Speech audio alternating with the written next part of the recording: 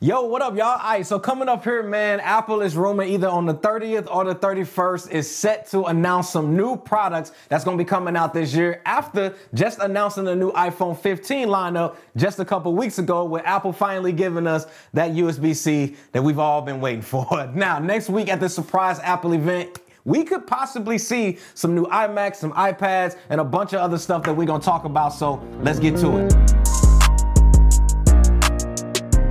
All right, so the first product that's rumored to actually be discussed at the surprise event just before the holiday season kickoff, because I already know if you've been in Walmart, if you've been in Target, Costco, wherever you guys shop at, hey, Christmas trees is out, baby. Like, 'tis the season. So we expected, man, to see an all-new 24-inch iMac announced at this event. Now, here's some of the things that I guess I would personally like to see be added to this new 24-inch iMac. Now, the first thing being the new M3 chip instead of them actually putting the M2 chip in it, which I guess technically would have been the next logical jump from the M1 chip that they had in the last gen of the 24-inch iMac that was announced literally over 3 years ago. Now, when it comes to the colors, I feel like the colors that they had on the previous model was cool, but I would actually like to see them add the natural titanium color that they gave us on the iPhone 15 Pro, as well as the Pro Max series. And also give us a space gray option too, man, because, you know, that silver is cool, but it ain't space gray. Now, when it comes to the internal storage, I would like them to actually make the options only 1 terabyte and up, getting rid of that 256 gig as well as the 512 gigabyte option. Then when it comes to the front facing camera, I think if they added center stage feature to this, I think it would actually be dope. Now, if you guys don't know what that is, it's basically a feature where if you guys are using like a video call or something like that, wherever you guys move around the frame is going to always keep you guys centered on the camera. Also, if they could throw in Face ID on it, I think that would be dope, because I think about it, y'all, I feel like it would just make more sense because the camera is like right there in front. And if I can just look at it, bam, unlock my machine, and then I'm in there. Like, how dope would that be? Like, come on, Apple, make it happen, baby. Now, another thing that I feel like would be dope if they added Wi-Fi 7 to this, because I feel like it would just future-proof it, since we probably won't see another update to this machine until year 2026, since this seems to be more of like a 3-year cycle updated product line. And the last one is more of kind of like a wish, and I would actually like to see them maybe step it up a size to possibly give us like an iMac Pro model that's gonna have maybe a larger display around 28 to 32 inches. Now, I'm not saying there's anything wrong with like the 24-inch iMac, but as for somebody like me who's coming from, like, I got two 34-inch ultra-wide monitors that's right behind the camera here, like, it would be hard for me to go to a 24-inch display. Now, we all know the larger size models is definitely gonna be pricey, but I think it would actually be worth it for people like me who just need that extra real estate, especially if you guys are gonna be editing or doing some type of creative work. But besides that, y'all, I think everything else on this machine from the previous model was fine. From the speakers to the mic quality to the build quality to even the screen resolution, I felt like everything was pretty much quality and top tier. And I don't really think there's too many changes that need to be made to it. Now, the next product that we could possibly see at the surprise event are new 14-inch as well as 16-inch MacBook Pro models with the new M3 chip in it. Now, this could actually be something that may or may not actually be announced, since Apple did pretty much just give us new MacBook Pros that came out this past January. But I would say this, hey, don't put it past Apple, man, because, hey, they've been cooking lately. So, hey, all I'm gonna say is, hey, let them cook. Now, as far as someone who uses an M1 Pro, MacBook Pro, I have a couple things that I would actually like to see them actually improve upon. The first one would obviously be for them to include the latest M3 chips in it. So I'm expecting them this year to actually include 2 new versions of each size. So we could see a 14-inch M3 Pro as well as an M3 Max chip model. And then we could also see a 16-inch model of the M3 Pro as well as M3 Max chip on that model as well. Now, I'll be honest, as a person who has the 15-inch M1 MacBook Pro, I feel like the 15-inch size is like the sweet spot when it comes to laptops in general, because the 14-inch laptop seemed to me at times it was too small. Like, I didn't feel like I had enough screen real estate. And then when it came to the 16-inch laptops, that at times seemed like it was too big, making the 15-inch model like the perfect size. And like, I feel like it's just kind of that sweet spot that's like right in the middle, and it's just perfect size for MacBook Pro. So maybe, you know, I don't know, maybe they're gonna surprise us with a 15-inch one. You know, this is something we just gonna have to wait and see.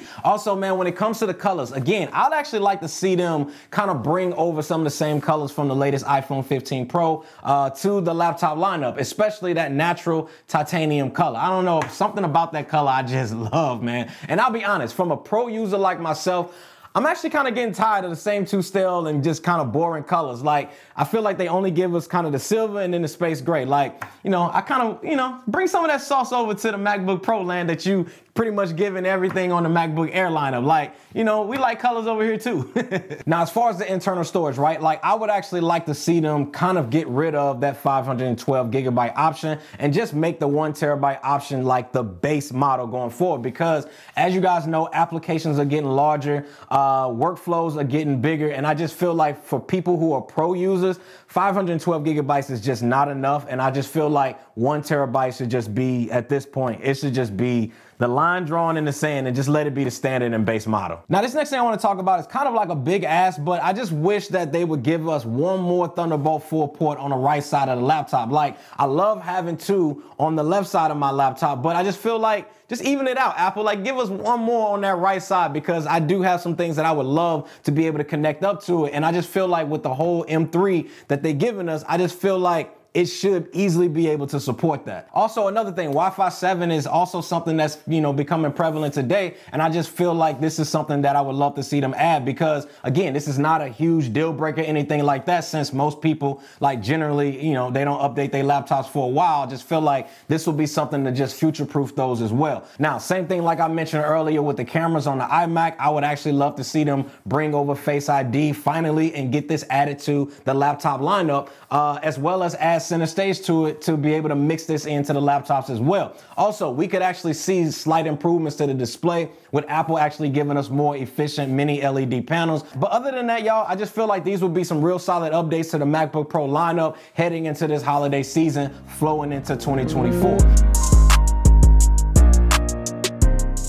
Now, this next product that they could potentially announce is something that I think I'm the most hyped for, only because when I tested out the first iPad mini, y'all, I promise y'all, I fell in love with this tablet. But since I already had an iPad Pro, I decided not to keep it at the time. But ever since I returned that thing, oh, y'all, I've been missing it every single day, because it is legit the perfect size tablet. Well, the reason why I'm bringing this up, y'all, is because we could actually see 3 new iPads announced next week alongside the MacBook Pros as well as iMacs. So the ones that's in the works potentially are going to be the new entry-level iPad, a new iPad Air model, as well as a revised iPad mini, which I think I'm the most hyped for. And there's a special one too that I want to kind of bring up too, and that could be revisiting the iPad Pro, because honestly, it's been a while since we've actually saw an update to that, but we're going to get to that here a little later in this video. So the first thing I want to go ahead and start off talking about, and that's going to be the iPad mini. Now, here's some of the things that I would personally like to see them update when it comes to this iPad. The first thing, the processor. Like, I would love to see them actually add the M2 or the M3 chip into this iPad mini, kind of similar to what we got when it comes to the iPad Air, which we're going to talk about that here in a second.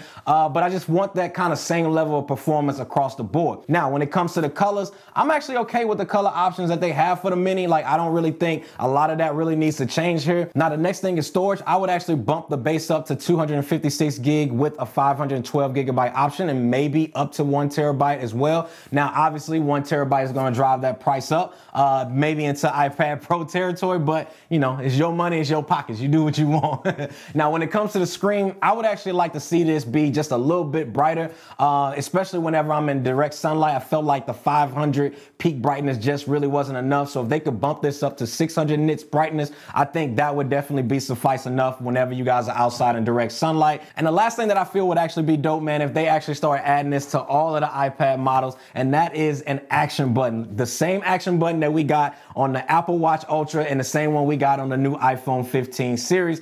The action button, y'all, I'm telling you right now, it is a game changer, especially if you guys pair it with shortcuts. Man, I'm telling you, you can do all kinds of stuff with that button. And the last thing I would like them to give us is Wi-Fi 7 connectivity to be able to future-proof this, just like I mentioned when it comes to the iMacs. Oh, and I almost forgot.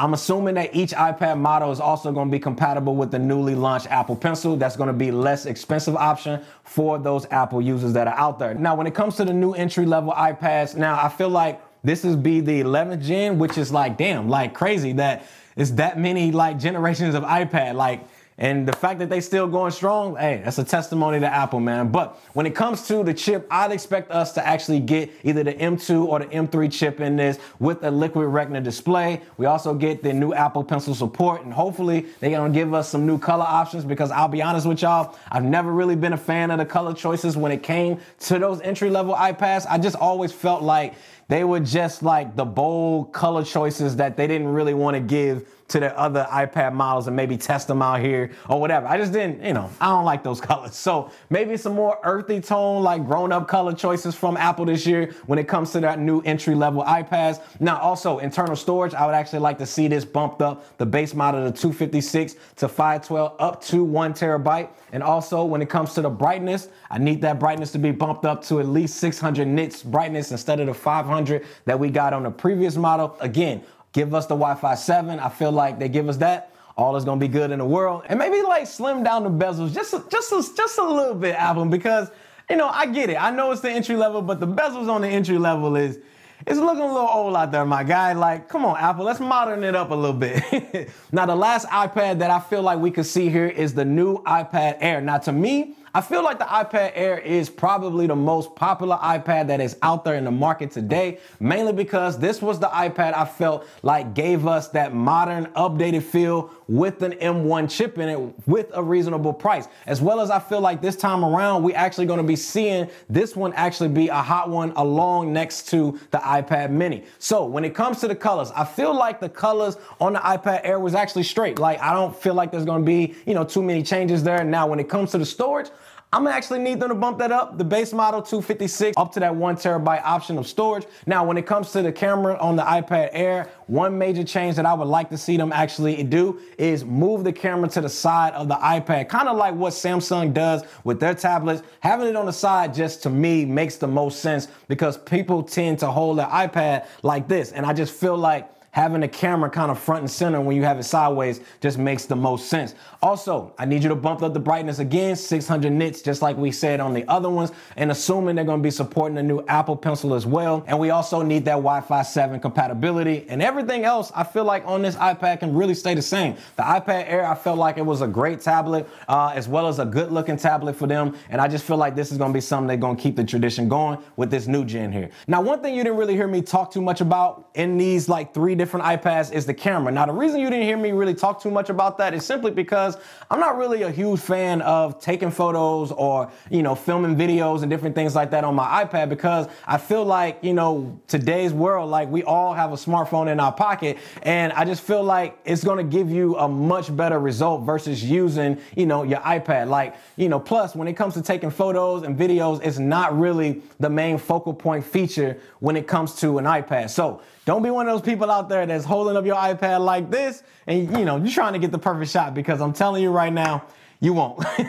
Now, the last thing, man, that I mentioned was about the iPad Pro. Now, it is rumored that we could possibly see Apple actually give us its first OLED display in the iPad series. Now, this is definitely going to be something that's going to be welcome for people like myself who like to play games on them, or especially like to watch movies on a tablet, because one thing, especially like with TVs like the one I have here behind me, OLED definitely gives you deeper blacks, which is definitely going to enhance your viewing experience, as well as you get better contrast ratios as well, whether you guys are watching movies or whether you guys are playing games on your iPad. So I just feel like OLED on the iPad, hey, I'm here for it.